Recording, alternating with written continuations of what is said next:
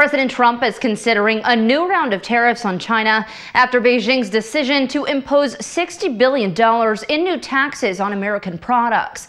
In a stream of tweets this morning, President Trump defended his trade position on China as the tariff battle rattles American businesses, consumers, and investors. President Trump tweeted, "The real answer is to buy U.S. products and stop buying goods from China."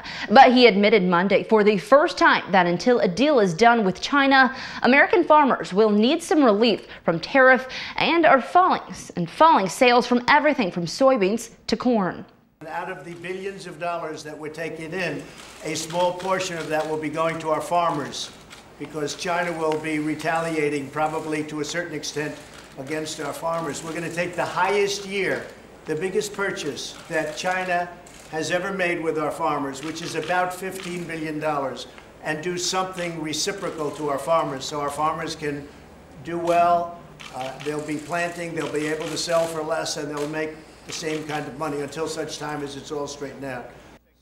But those promises are having little positive impact on farmers, and for many, their patience is running out. Growers have been battling similar tariffs from China for nearly a year now, with no end in sight. The president of the National Corn Growers Association says that they're willing to let negotiations play out, but that farmers need certainty, not more tariffs.